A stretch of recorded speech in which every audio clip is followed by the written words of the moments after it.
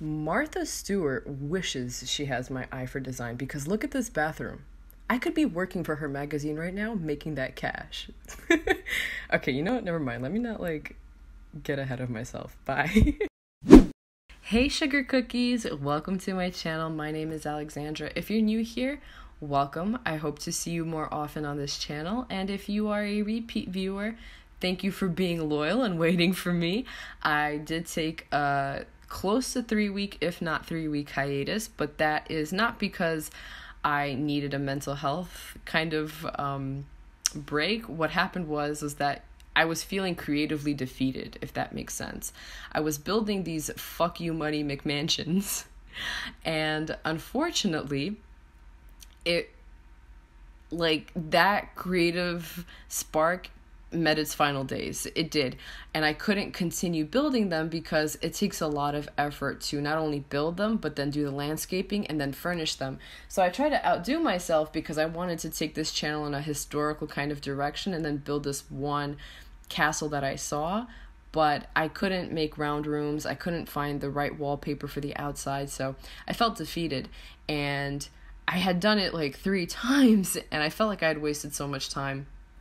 So I was like, you know what?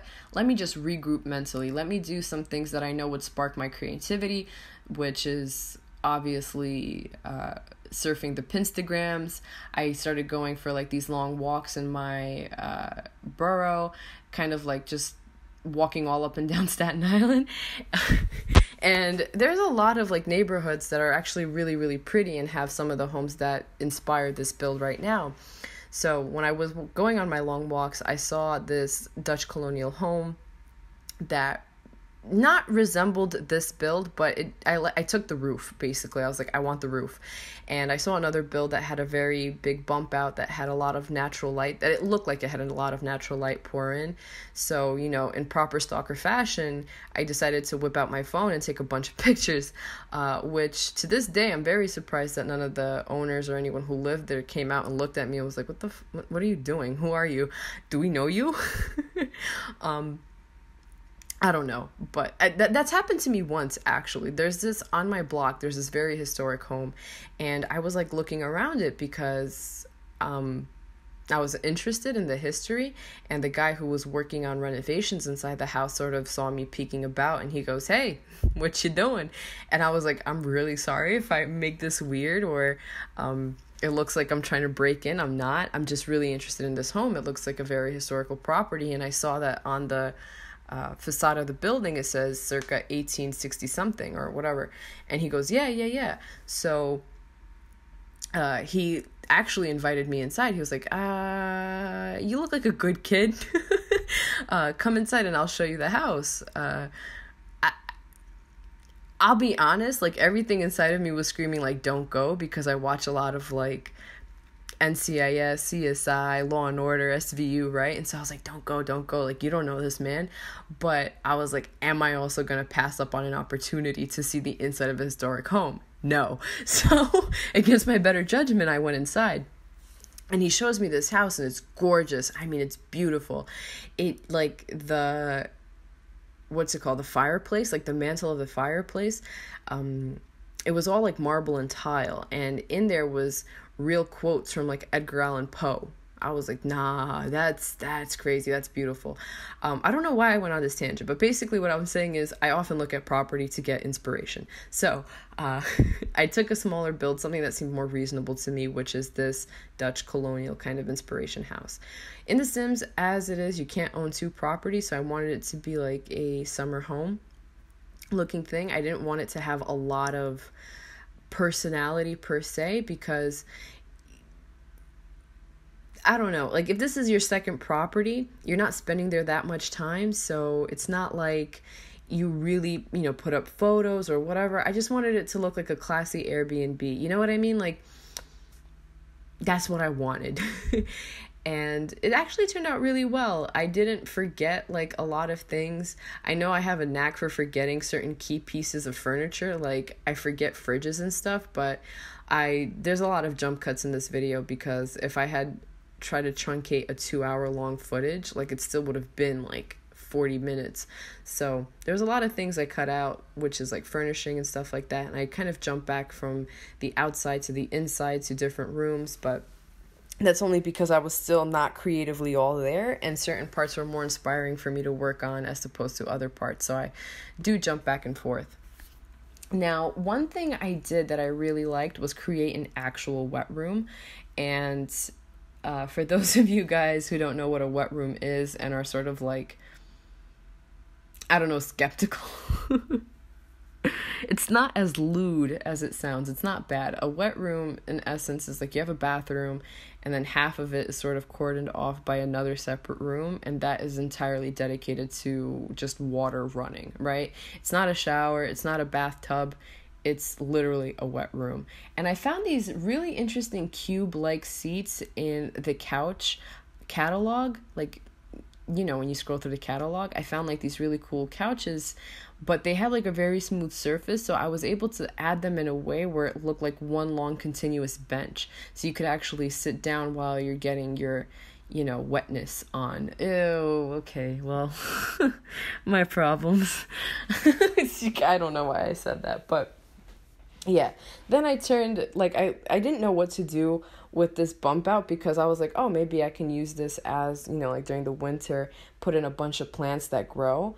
And I was like, yeah, if this is a summer beach home, who's going to live here during the winter? That doesn't make any sense. So I turned it like into a second living room, and there's like a bunch of seating. I guess like people can sit around and talk like during the night. That's really nice.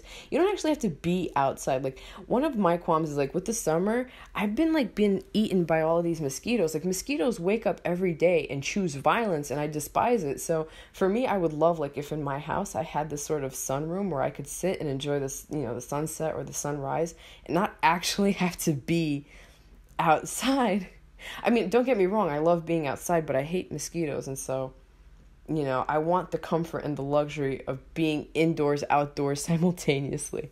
But one thing I did, completely different note, I don't know if this is going to make this not playable per se, but I put a curtain over a door, and in my room, I took inspiration from my own room, where I have these translucent curtains over my windows. So it's not really there for privacy or for like blocking out sunlight, but it's really pretty when you open the windows and you have the breeze come in, and it looks very flowy.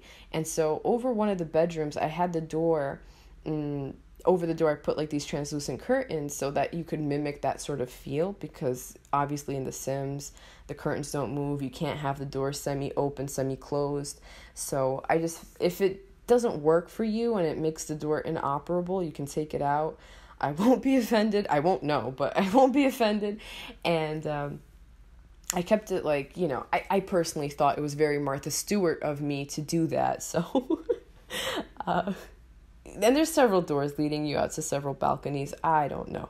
So this one bedroom, I didn't, like, not every Sims, because I personally don't know how people like to play their Sims, but not all of my Sims gameplay results in generations. Sometimes I just like playing with older adults because, I don't know.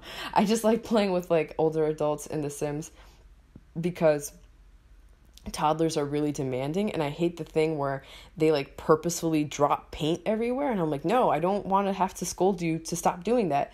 So I play with like children, teenagers, and up, right? And I was like, you know, you don't always have to make a home playable for toddlers. Obviously, if you want that, you're more than welcome to download this lot and then change it around so that you have room for toddlers. But again, like, it just didn't jive with my artistic vision, you know, and I think that's the greatest, you know, way of this, of like, that's the greatest way of saying you don't want kids. It doesn't jive with my artistic vision.